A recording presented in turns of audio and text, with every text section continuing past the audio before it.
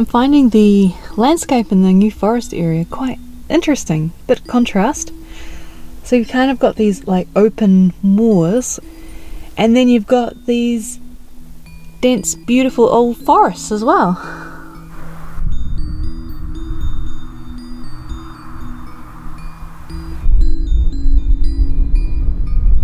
So I do a day trip to Beaulieu, the National Motor Museum, and start wandering through the kind of the historical car section, attempting to find the Caravan area. They've got a certain look about them, don't they? All the metal, all the parts that you can kind of see on the outside.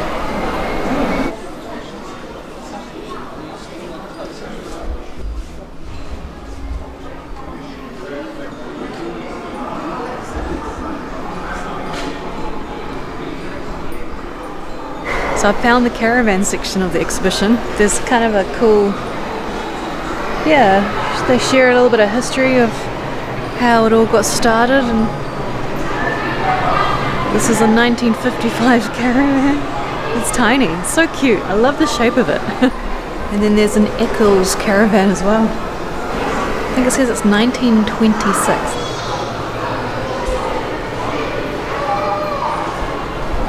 Just two caravans. I kind of wish that there were, you know, there was a bigger section of old school caravans. And it was interesting just wandering around this graphic, reading some of the dates and facts. Like in 1885, the world's first purpose-built leisure touring caravan made its maiden journey. In 1938, the Holidays with Pay Act is passed, so people can actually enjoy holidays.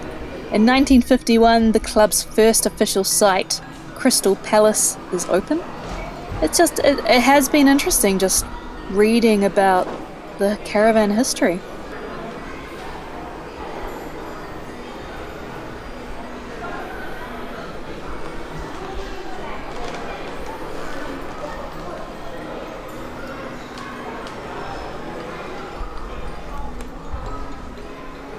This was a surprise. I hadn't realised there was a Top Gear section. I used to watch quite a bit when I was living, well, you know, when I was living in a normal house.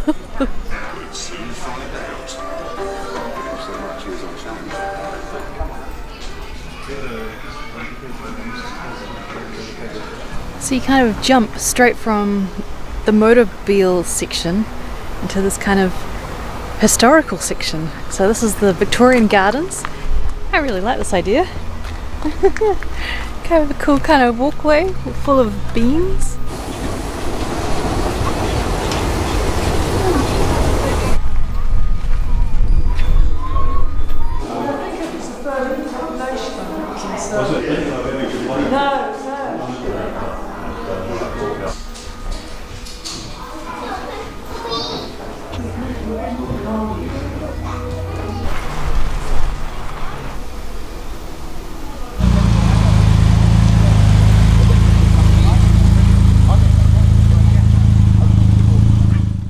It's moving day again today, and I've been meaning to go to reception and buy waterless wash I spotted when I checked in originally.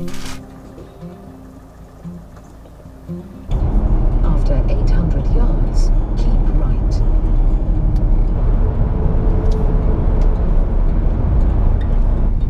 You have reached your destination on your left.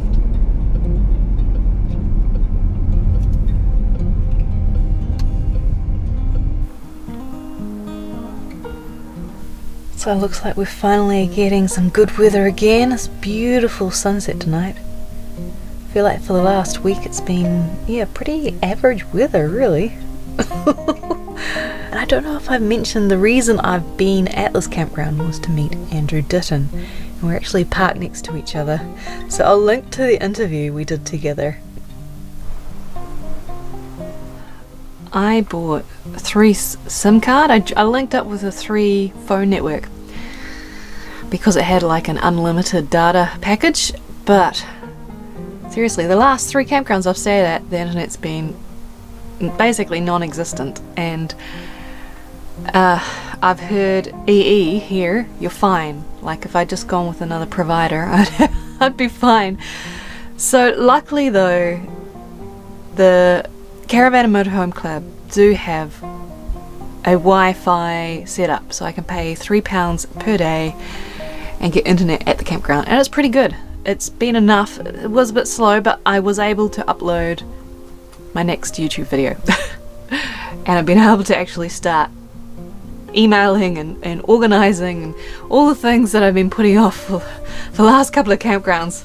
I said farewell to Andrew Ditton this morning. He headed off. So great to meet up.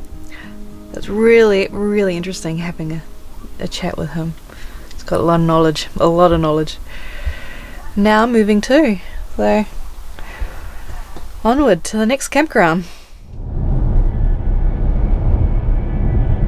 That was an easy drive until I took the wrong turn, or I had pre-planned this one through Google Maps and ignored my car sat-nav at certain parts because I wanted to stay on the A roads for as long as possible and avoid driving through Brighton. So I was good until I followed the sat-nav.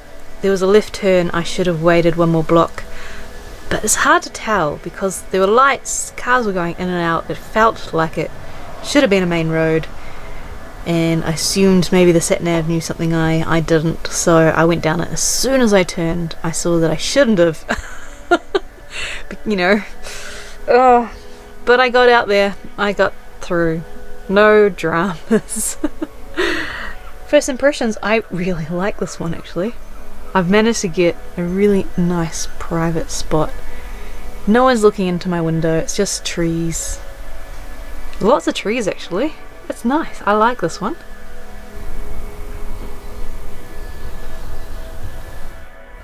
So it rained all of last night.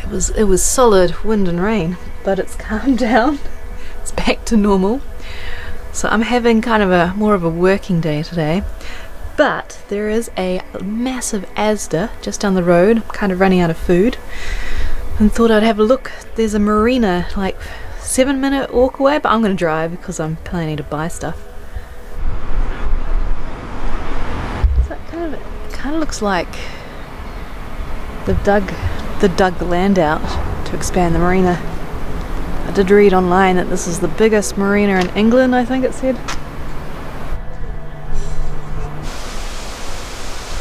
I'm trying to kind of tick some things off my to-do list today, and one of them is make the caravan look a little nice again. It's starting to look like it's been travelling around the UK for a couple of months. Shake bottle well, dampen one cloth, spray a small amount on surface and leave for 30 seconds before wiping clean.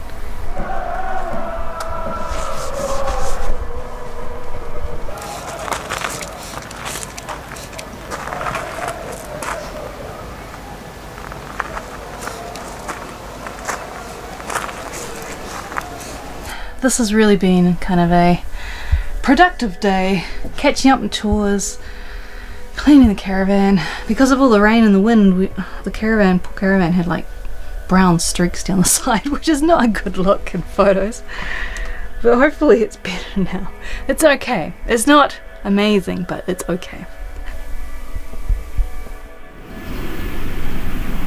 And it's Sunday in Brighton and I'm heading into town. Have a bit of an explore before the last meetup.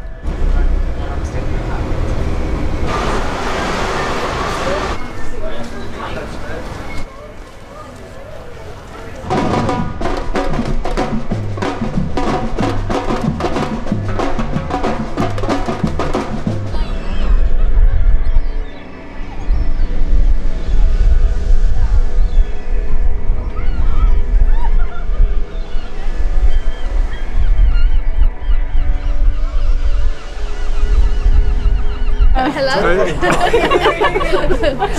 Hi. You're in there too. Discreetly smiling in the background.